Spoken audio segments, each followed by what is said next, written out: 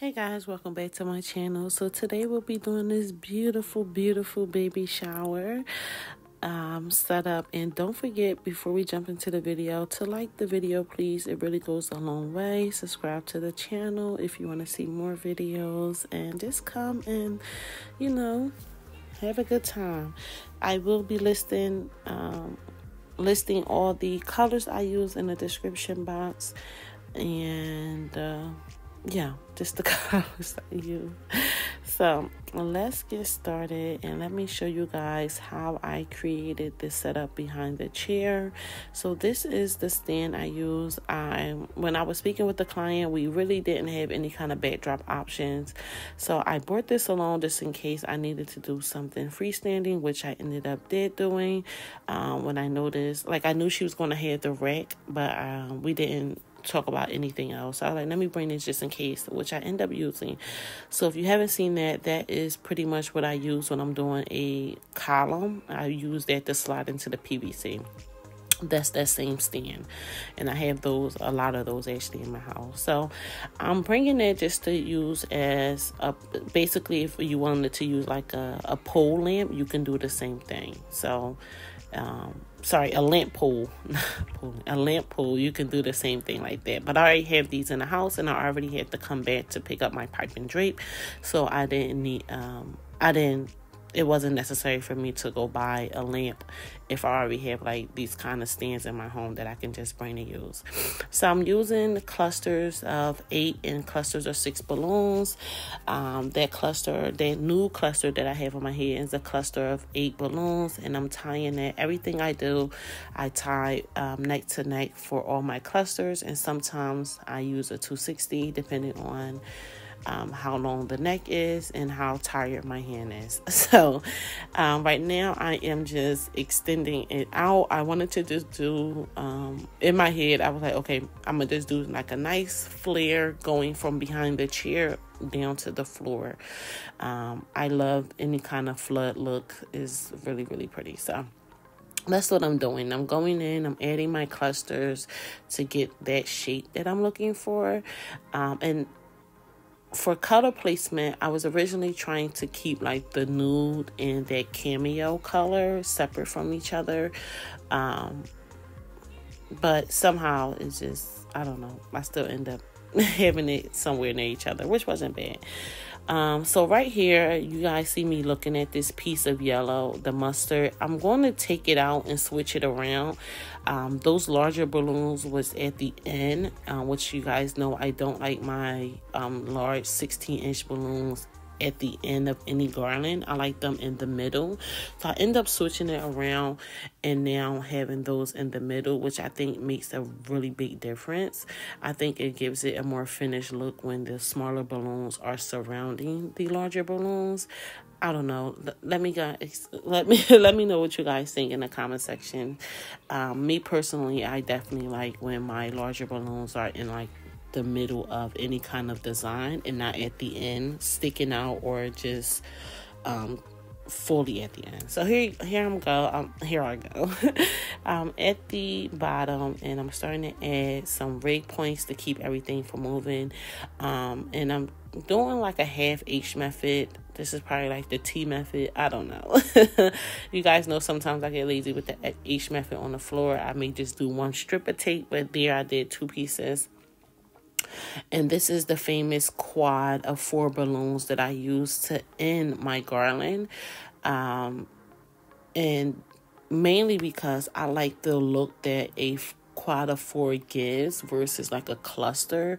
When I'm ending my garland, a cluster just doesn't sit all the way on the floor, and sometimes it starts to, it just look bulky to me. So I think when you end your garland with a quad of 4 balloons, it gives it into the design, and it makes it more like flat line, if that makes sense. In my head, it all makes sense, you guys. Like, it's like you know, I'm doing a dot pattern. Everything makes sense. So I don't know if it makes sense when I try to explain it out loud, but to me, I think when I end my designs with quads of 4, like you guys going to see, I'm going to add more and you'll see.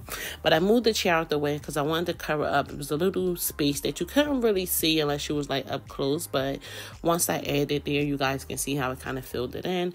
Here I'm adding another quad of 4, and you see how it just sits there. And I'm going to add another rig point as I'm adding the quads of 4 so they don't lift up. But you guys see how it just sits right on the floor. It's not too bulky. I love it.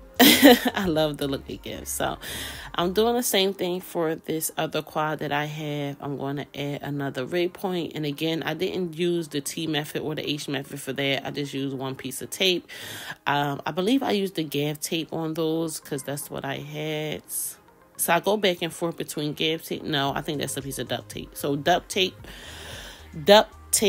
is it duct or duck? I don't know. Duct tape and then gaff tape. So I'll go back and forth. And that was another quad I just added. And that's how that looked.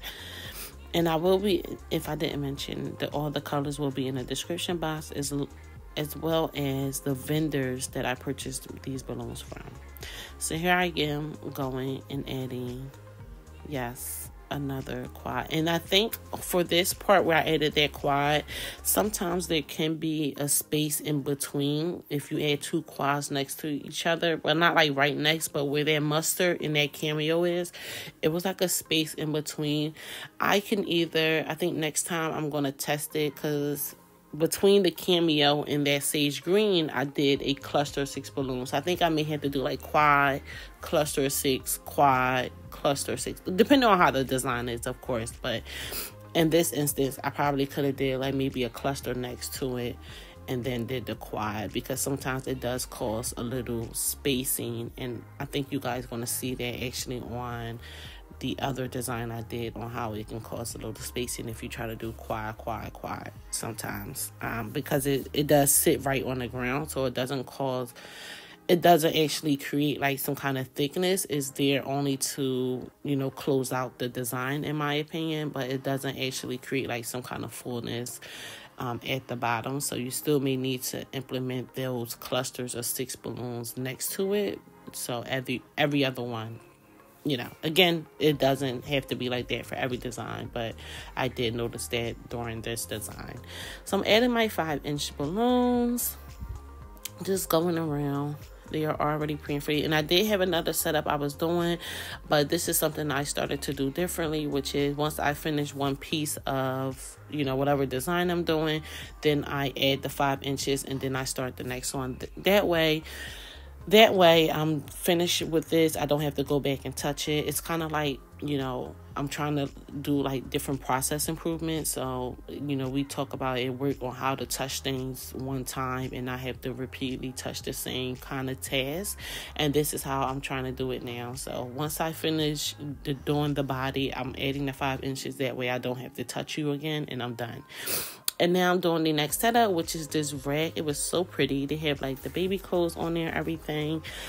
It was really, really nice. And I think I ended up having to cut out some stuff because people was in the camera way. But I got more stuff to set up for here.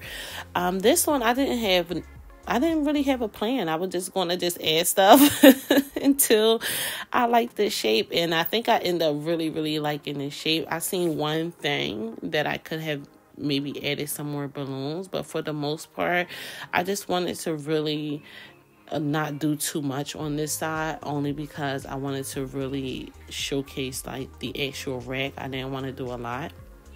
So that's what I'm doing here. I'm playing with the balloons. I'm twisting them around, see what I like, see what I don't like.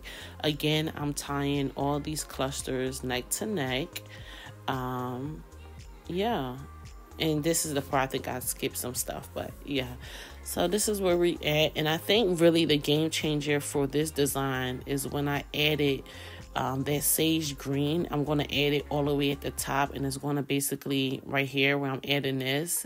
And it basically curved the design a little bit, and I really think it gave it a nice unique shape. You guys know I'm obsessed with like all different kind of shapes and just creating different shapes with the designs, and I think once I added that sage green cluster, it really gave the whole design a nice shape that I really like. So this was a really good setup. This was a small, intimate setup, but I've been really enjoying my smaller setups. Like, I like the big setups. They pay well, but I like the smaller setups. I like when I can really be more creative. I feel like larger setups is hard to keep a good shape with smaller setups. Even though, no, it's hard for it to not have a nice shape for smaller and larger setups. But I just enjoy the smaller setups.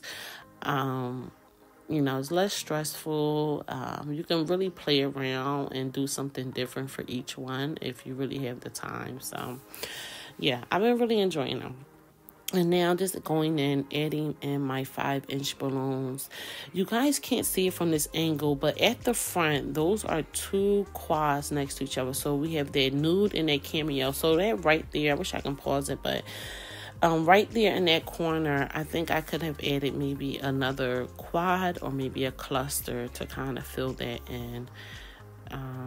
Yeah, I'm going to see if... Sorry, guys.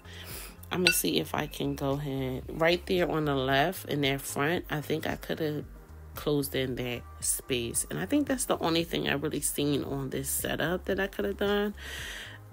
For the most part, everything else was really good. I really love this setup. Like, the colors was just so perfect, and it like set the tone for 2023. But this is the final setup, you guys. I hope you enjoy, and I'll see you in the next video. Bye.